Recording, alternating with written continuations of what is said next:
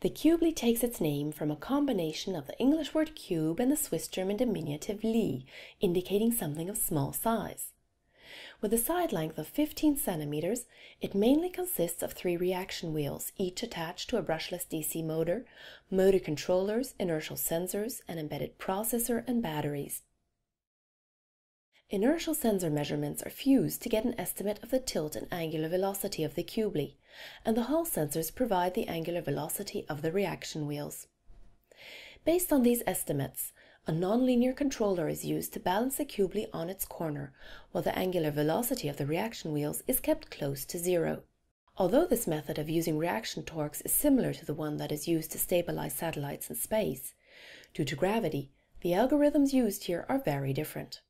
With this setup, the Cubli can robustly balance around its corner while rejecting disturbances. Rotate while balancing, and balance on its edge.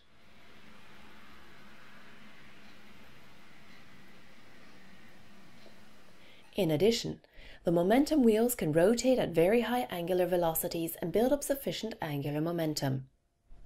A rapid braking of the wheel allows it to transfer the angular momentum to the Cubli's body.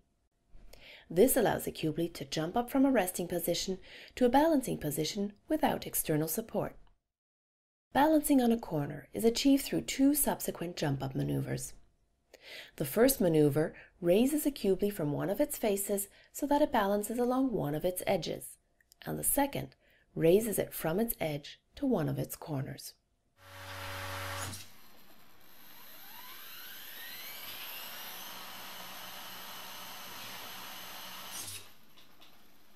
In addition to balancing, the motor torques can be used to achieve a controlled fall, such that the Cubli can be commanded to fall in a specific direction.